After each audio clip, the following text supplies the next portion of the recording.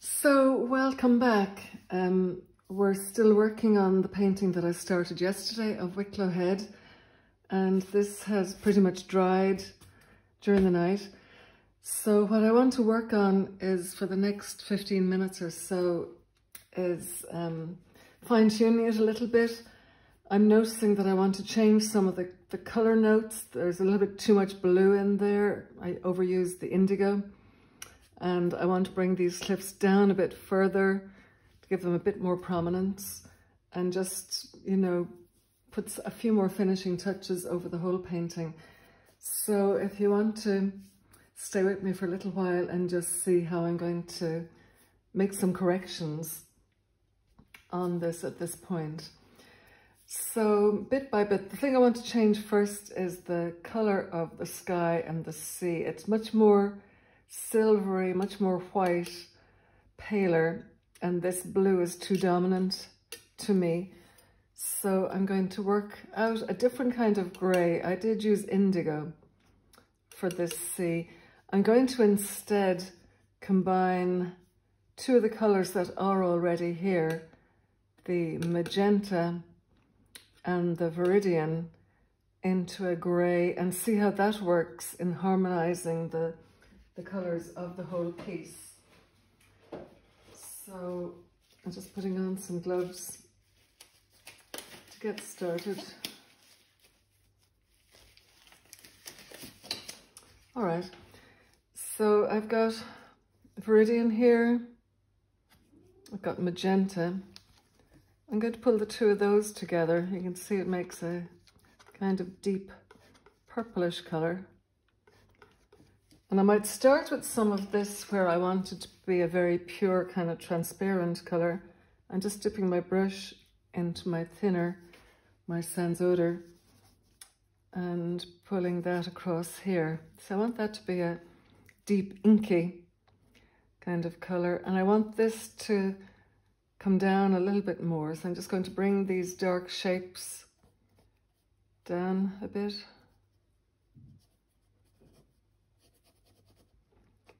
And here, the reflection in the water and the dark in the cliff kind of blends into one. That shadow shape is going up. I'm going to add a bit more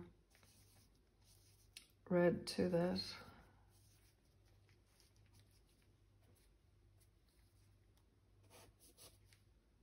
A bit more green coming through here.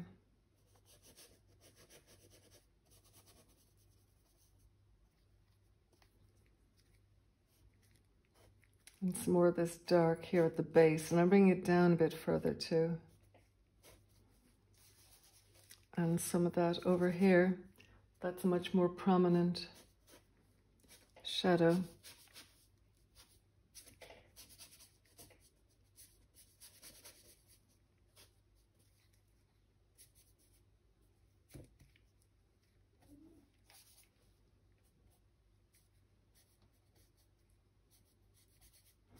I'm accentuating some of these contrasts too, where it's really strong. I'm still at the moment just working with viridian green and magenta. I'm looking for the darkest notes, which is all around the base, in the water, here, and especially where the lightest and the darkest shapes meet. So I'm making a bit more of these shapes here and here. A very strong contrast here with that dark.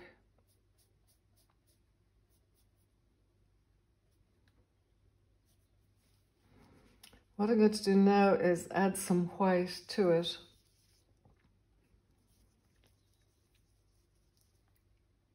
And I want to get a kind of midway between the green and the red to make I'm going to add a little bit of brown to that. Got some burnt umber here.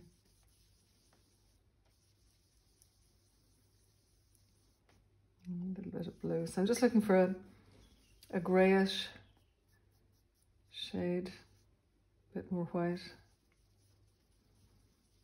So I'm looking in a way for a bit more neutral grey, than what I've got here with that very bluish colour. And I'm going to come back up over some of these. I'm going to add a little bit more brown to that to neutralise it a little bit more still.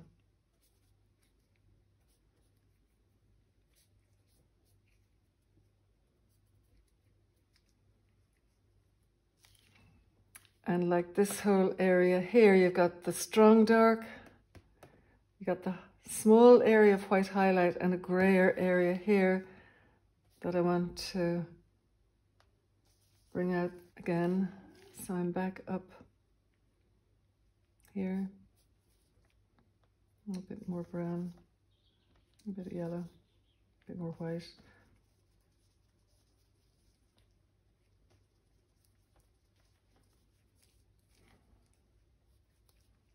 Yes, I'm just varying these greys a little bit.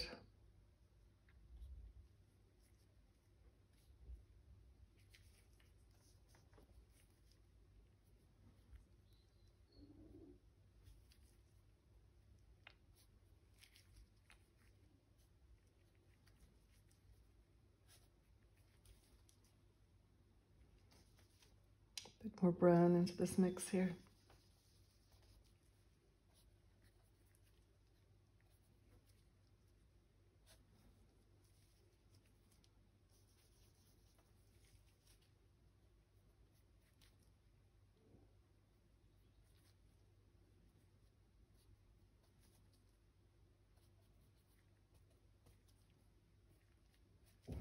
I'm trying to be careful at the same time not to make it too bitty, too many little bits of colour. So I'm rinsing my brush. I'm going to add now some of the green that's coming down on these. So I'm going into, here's my sap, here's some burnt sienna, kind of rusty green. It's a lovely colour. I'm coming in here now with this on these.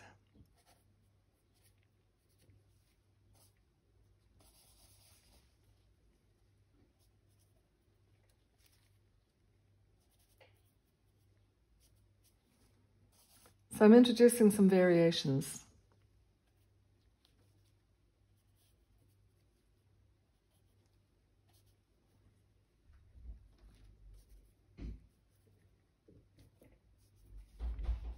All right. And here where it's lightest, I got my green. I'm going to add a little bit of yellow to this and some white to make it a little bit brighter.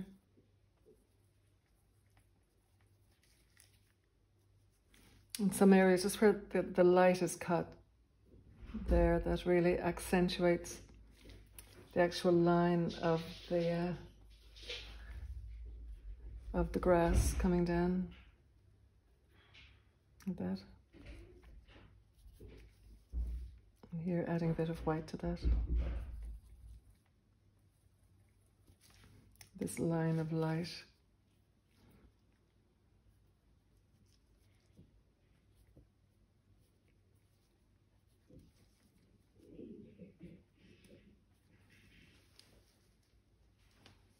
Like that, okay. Now I'm going back to the sea colour here, and I want to bring this deeper colour out, but it needs to be much paler than that is. So I'm going to go back to that green and red that I had, add some white to that.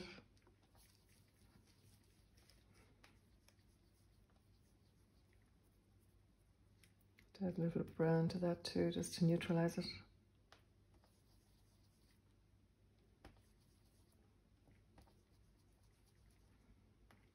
What I'm looking for is this sort of silvery white colour, so I'll try this and see how it works. Yeah, it's more like that, just brighter.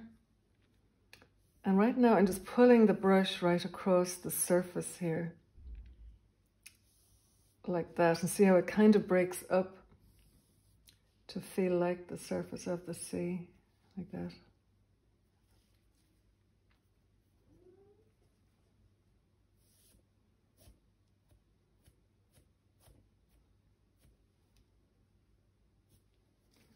I'm going to now add more green to this. Mix with a little bit of brown.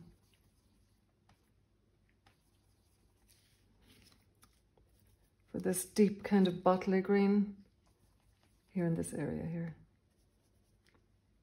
That's a bit too strong. Going to soften it with a touch of that red.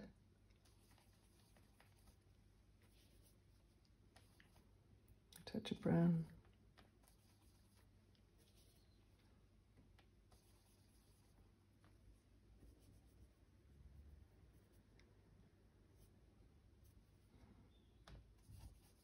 It's a bit browner, closer to shore.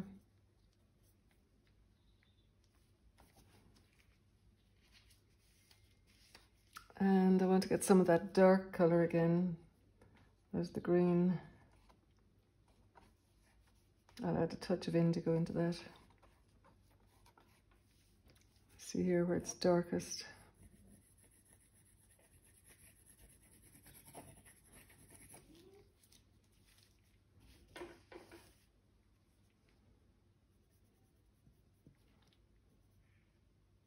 And then bringing some of this out into the water. I've pretty much no paint on the brush. I'm just working this.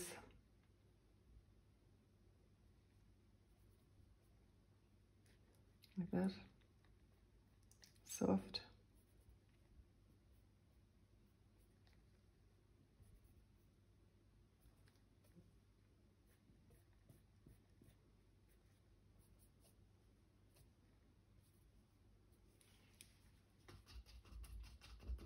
Rinsing my brush. And picking up a smaller brush, I'm going to go back into this darker colour and get some of these darkest notes back in there.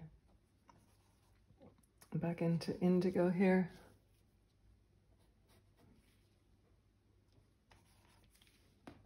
Right along here, just trying to establish the darkest parts.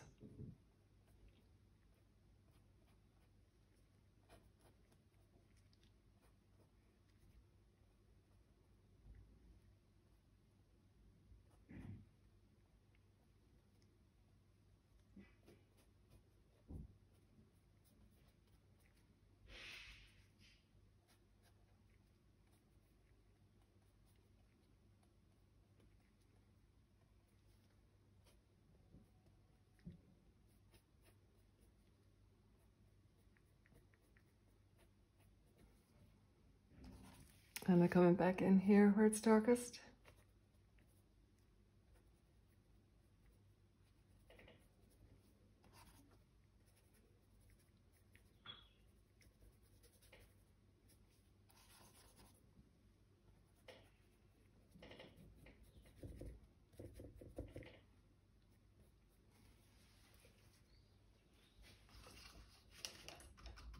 And with that lighter sea, I want to lighten the sky and the distant mountain there. So I'm coming back in some white into this grey. A bit more white.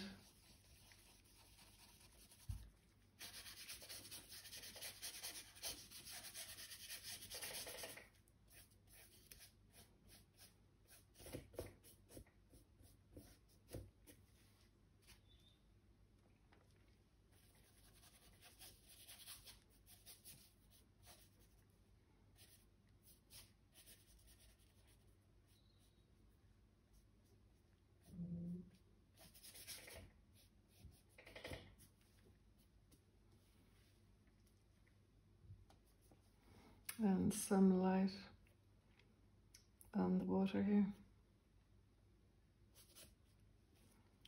And there's an oops, there was red on my brush.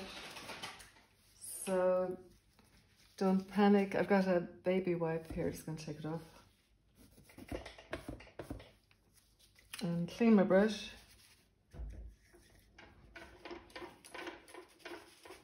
And go back in again.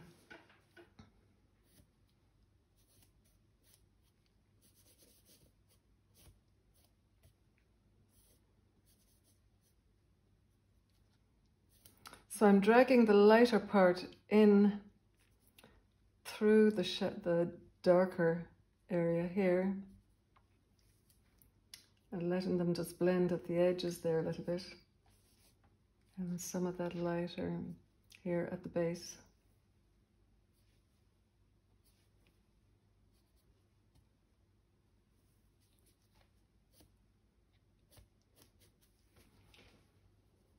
But with that, I've changed, I think for the better, the tonality of the painting, which had been a bit too blue,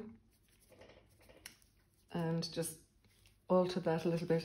And I want that back, it's a bit too purplish. I'm just going to make it a little bit grayer.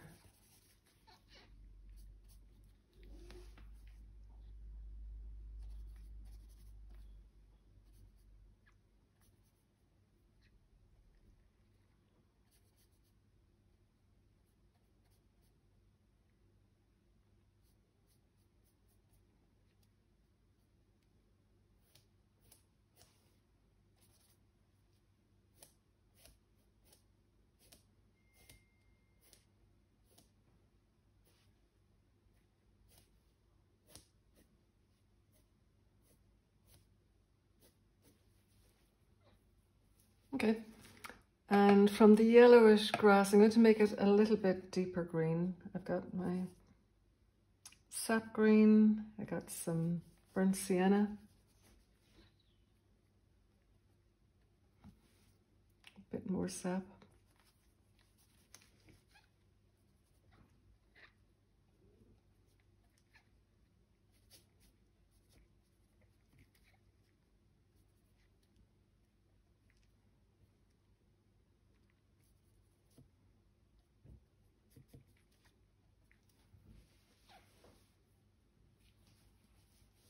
Okay. So with that, I'll go back to my foreground. So it's mostly this greenish grass. I'm going to start again with that. It just needs more paint added in. Some more of that. I've got some yellow ochre here today. Add a bit of white to that.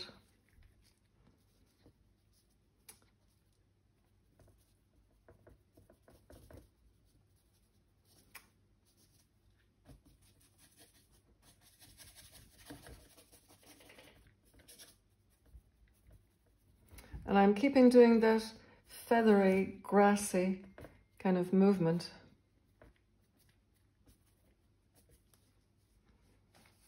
And some of that on the beach here. Going to grey that down a little bit.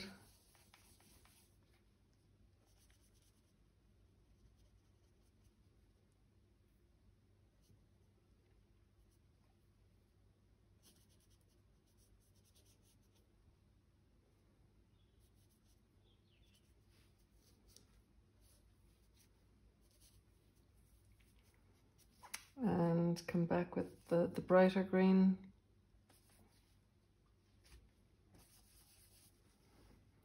Again, this kind of upward movement.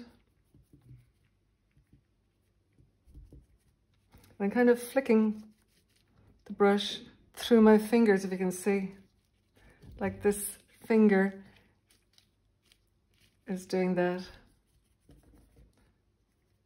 to flick that movement up.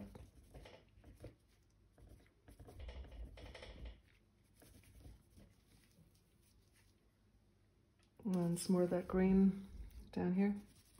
I'm going to add a little bit of indigo to it to make it darker.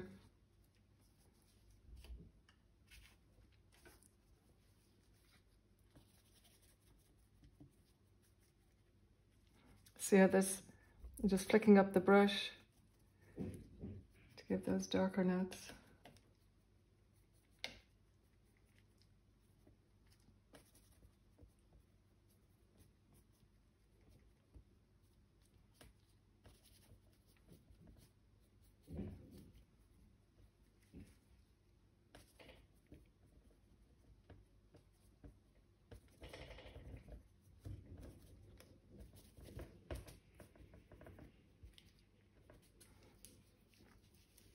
Then I'm going to go back to my purple with a smaller brush, and that is magenta.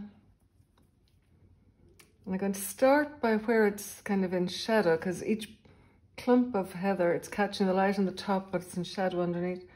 I'm going to add a little bit of indigo to where it's darker, like at the base, like that.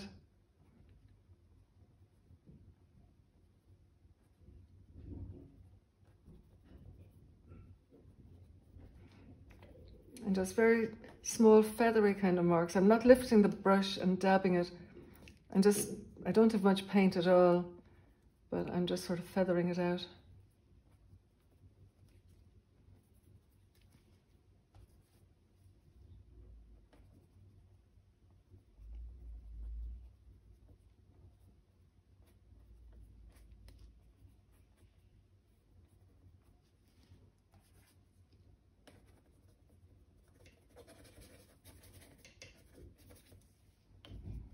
And next I'm going to go to the magenta with some white in it. And this will be for like light at the top of the clumps of heather, where the light catches it, like that.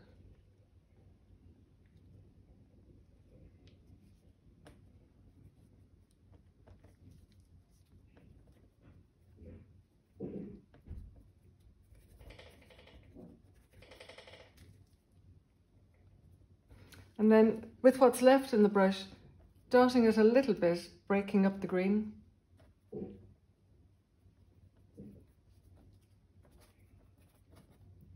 And spreading it through.